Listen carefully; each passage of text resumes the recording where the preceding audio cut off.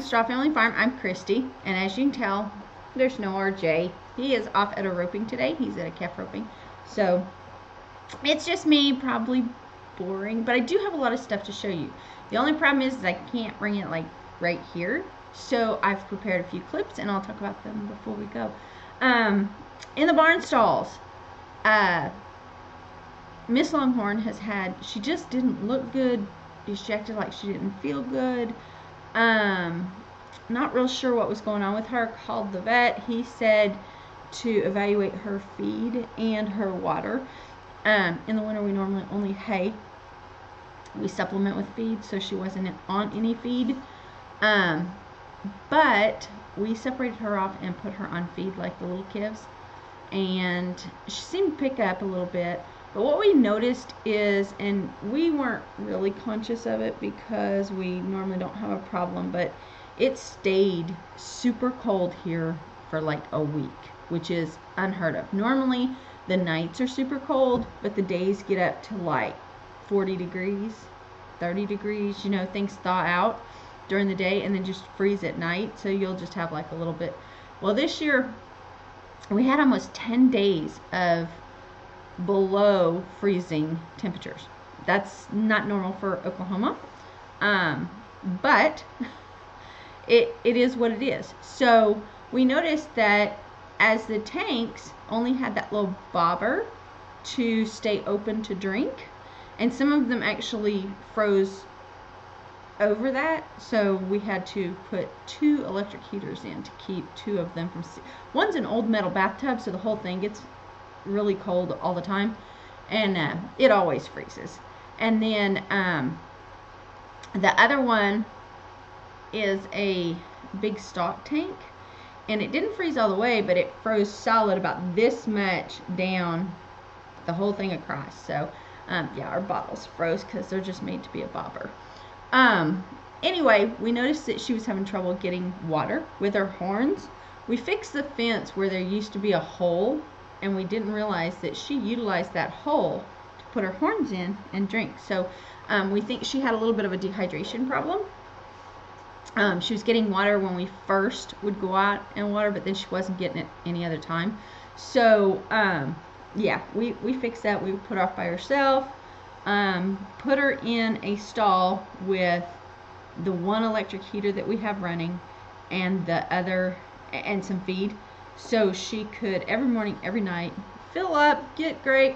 The doctor said that, or the vet said that she might need to be wormed too. She said that it gets harder on them in the winter if they're carrying a parasite load, especially in this weather, because parasites are fighting to stay alive. So,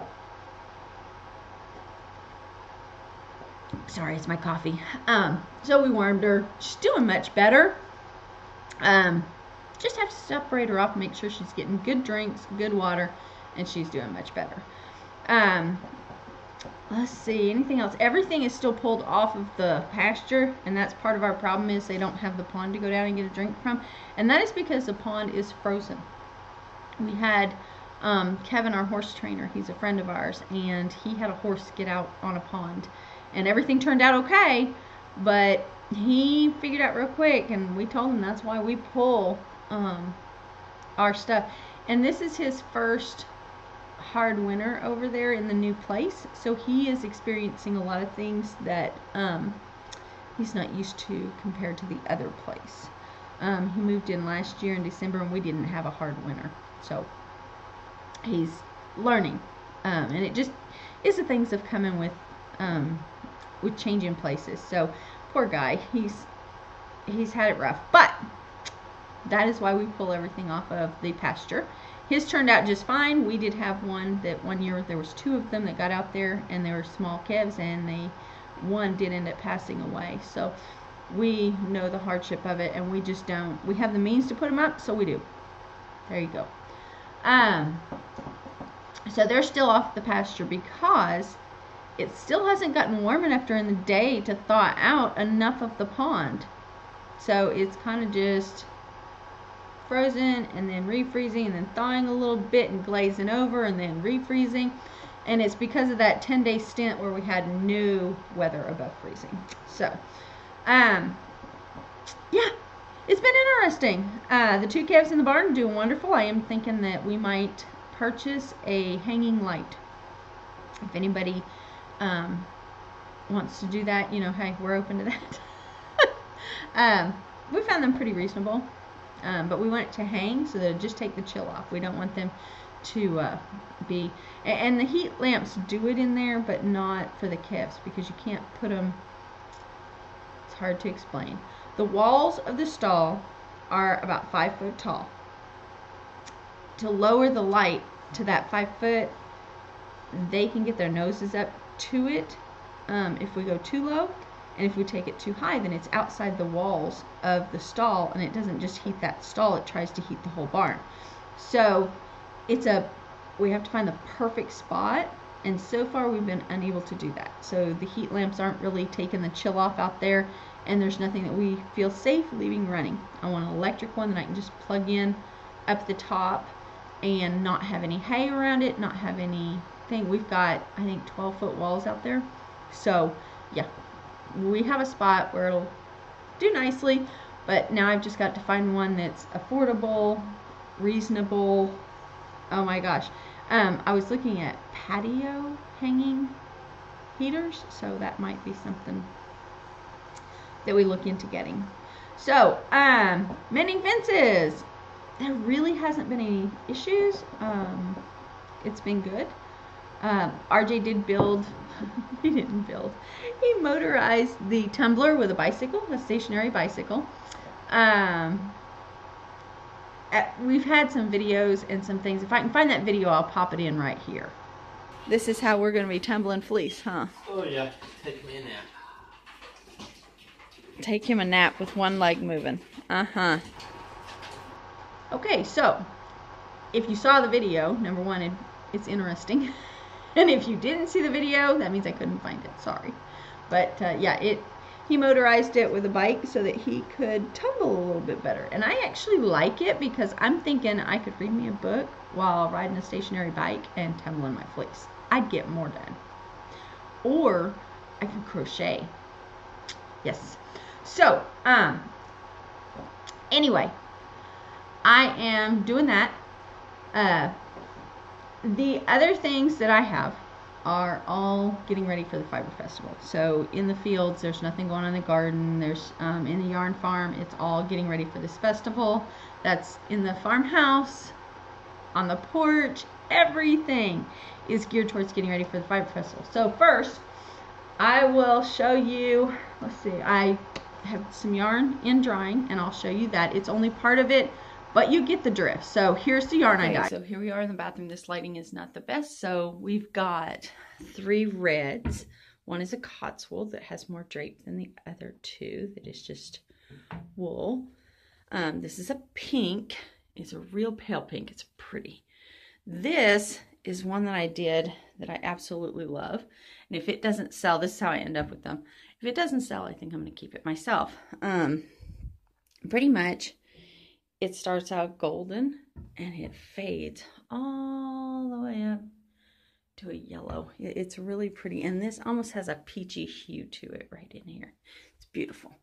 Then I've got some greens. Some are Cotswold. Some are wool.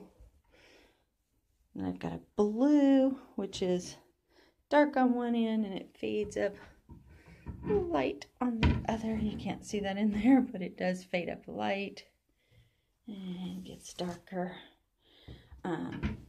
Anyway, so I also dyed these. Some of them are dry. Some of the thicker ones aren't, but a lot of the thin ones. Cotswold is dry. This little guy is dry. These not so much. So I think what I'm going to do is, the reason I use the bathroom is I have this little gas heater here, and I might turn it up to get some really good heat going in here. So I dyed those this week. I also spun those this week. In the last couple of weeks, let's put it that way. Okay, so I also dyed some fleece, and I will make that into bats. And I guess I'll just go ahead and show you that right now. I don't have it made into bats yet. It's sitting, the fleece is sitting over here because it's still damp. So I'll show you the fleece that I dyed. Okay, so the other thing I worked on this week is getting some fiber dyed up to make some bats. I have some purples. I have a little bit of pink, pinky white. I just wanted it for texture, or color texture, I guess. Some red. Then I did some blue, and I washed some white up while I was at it, so that way I can make, this will turn into bats for the Fiber Festival. So. Okay, the other thing that I'm doing, I mean, I hand spun all the yarn and dyed it, all that stuff, but we had a couple of ladies come up to us at the Fiber Festival last year and inquire about yarn spun in the grease. And my goal was to be able to take them a couple of skeins, and hopefully they'll purchase it. If not, somebody else will, I'm sure. But I have spun one. I have my fleece actually in the middle of the table. I have spun 350 yards. I have it over in the pot washing, or I would show you. And I am making a video about how I wash after I spin it. It's nothing miraculous or anything, but I couldn't find any on YouTube. So, washing yarn after it's spun in the grease. Look for that video. The final thing that I have been working on is cleaning things out and getting organized. I don't know why, I just there was some stuff that came from my grandma's home last week, and I cleaned out some things. I'm not bringing anything into the home without taking stuff out. So the idea is to get it down to what I really need and what I don't need, and that way I don't have to clean so much. I'm liking it. It's not a New Year's resolution. It's not anything. I've always done that, and I have a 6-month rule here in our house. If it's not used in 6 months, it needs to go, with the exception of our coveralls. Coveralls stay no matter what. Just saying. I got together all the things that my granny and I had been working on before she passed away. And that included a lot of ceramics. So here's a clip of, I guess you'd call it my New Year's resolution. It's just a goal, and I will have it done. I don't care if I have to push between Thanksgiving and Christmas. I will have this done. But anyway, here's that clip to let you know what I'm talking about. Okay, so here is my ceramic shelf, or two. I have 2 pieces that I've already finished. Now, these are for my daughter, and in all fairness, they were already started. I just finished them off. The one needed antiquing, the other one just needed the tips and the antiquing. So, yeah, those 2 are done. And for her, I have a My Little Pony that still has to be done. Then, I have some things that are for RJ. There's a cow cup. This is a statue. This is a cow that he wants painted like Longhorn. There is another cow back there that is supposed to be his. He's like, I don't know why I had 2, Mom. I said, I don't know, maybe it's a mom and a baby. But anyway, these 3 pieces right here belong to this nativity. Okay, this is also RJ's. I don't know why he liked it. He just did. So, and this is RJ's. These were purchased a long time ago.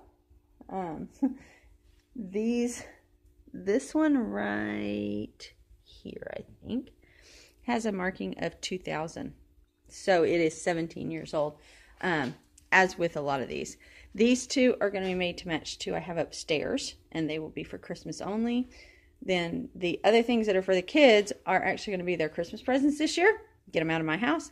And then the rest of it, the nativity scene, is actually going to stay out all year long. So, there's a donkey, a cow, baby Jesus, which I just love because it's got the sheep and a little bird, and I don't know why, I just love it. It's going to be a lot of work to do, but then it's got the 2 camels, it's got Joseph, Mary, and this is my favorite piece out of the whole thing, and it's a shepherd, and he's got a lamb around it, but look at the lamb at his feet. It looks long-haired. I have no idea why, but it just does. So, anyway, I just really like them. Does that make sense? I like the shepherd. And then, let me set that there. Then I have the 3 kings. I've got, right here, right there. So, it's 11 pieces. I'm okay with that. I really am. It's amazing. I'm going to get it done, get it all put together. RJ wants it to be really detailed. I want to do it with bright, bold colors, reds, purples, golds, that kind of stuff. So we'll see how it turns out. Anyway, this is made to look like bidet. I think that's it for the ceramic shelf. So hopefully you'll get to see 1 piece a week done. The plan is 1 a week. If I get more than that done a week, I will be ecstatic. Okay, so that is my goal. I refuse to call it a New Year's resolution because I'm just going to get stuff done. I've been working on it. I just finally gathered it all up and decided I'm going to get all of it done. Anyway, let's see what else has been going on the farm. I do have one thing to show you. I almost forgot. We put bamboo buttons on the poncho that Granny knit. So I really like them. I think they look really natural. I just like it. So I've decided I'm not going to dye it, but what I am going to do is the Fiber Festival that I teach at, I actually teach Tunisian, and every year I pack a class. Next year, I'm going to announce at this year's class that next year I will be teaching Tunisian in the round. So, that'll be interesting. I'm going to ask that, I'm actually going to teach it as 2 classes. I'll teach beginner class and then the experienced class. You must have crochet knowledge in order to do the Tunisian in the round. So I will offer that class as well. Anything else? I don't think so. I think that brings it to the end. I'm going to get back to spinning. I want to do about 350 more yards of in the grease, the Shetland. Oh, and while I was on a break here, I went and got the Shetland, and there it is, all washed up, and I love it. It is super, super soft. Even when it's wet, it's super soft. I love it. So, anyway, there is the, oops, trying to throw it over to the drying rack past the spinning wheel. Anyway, so, I will be taking down some Christmas decorations today and just kind of getting the house back in order and spinning in the grease, and I think that is about it. Just waiting on the yarn to dry for Fiber Festival so I can label it. But we don't leave until Friday.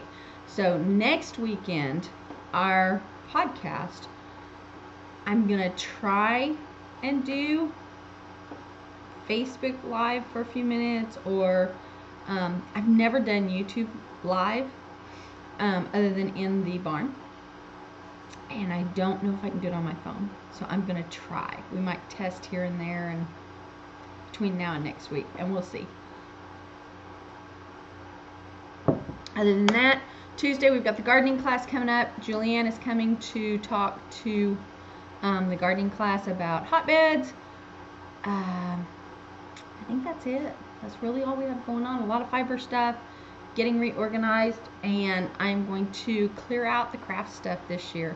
I haven't been doing much beading. I'll save the minimal beading stuff and then maybe donate to a church. I don't know. If you're willing to pay shipping and handling and you see something in a video you want, let me know. And I'll post some things, post it on here. This has got to go, this has got to go, this has got to go. and we'll go from there. So, all right, I'm gonna get off of here and get some things done, and I will talk to y'all next week. And we hope that you'll join us again. Like, subscribe, all those fancy things. You can find us on Facebook. I'd say Instagram and Twitter, but you can't. Talk to y'all next time. Bye.